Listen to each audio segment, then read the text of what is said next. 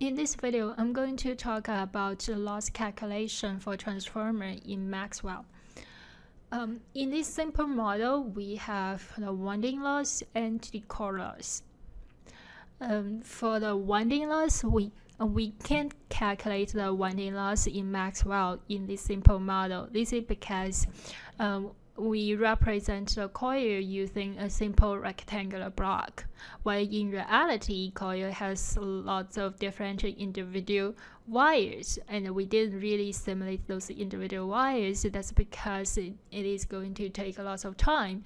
So for the winding loss, users have to manually calculate it based on the wire cross section and the length which has been used. So how to calculate this core loss? In order to calculate the core loss, we need to define the loss information in the material. So we define the core loss model as the electric steel because this is laminated.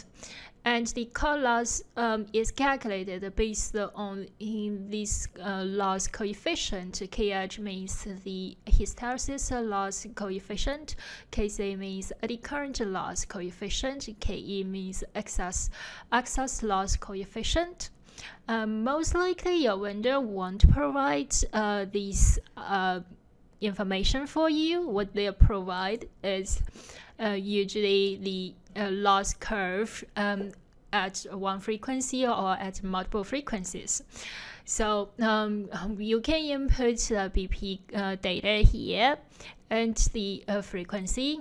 The thickness here is the lamination thickness, and also the conductivity is the lamination conductivity. Once you input this information, Maxwell will automatically extract the KH, KC, KE for us.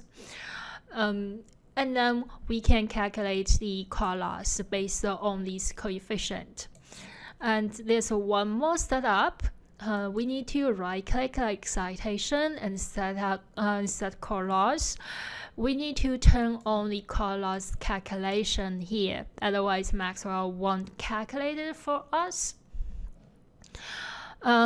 If your transformer model also has like a metallic frames outside, and we want to include the loss in the enclosure, and then what we need to do is we need to right-click excitation and set eddy current effect, and then find the then turn on the eddy current effect for this metallic enclosure.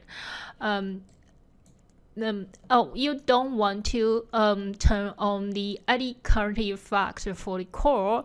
Actually, I would recommend you to change this bulk conductivity as 0.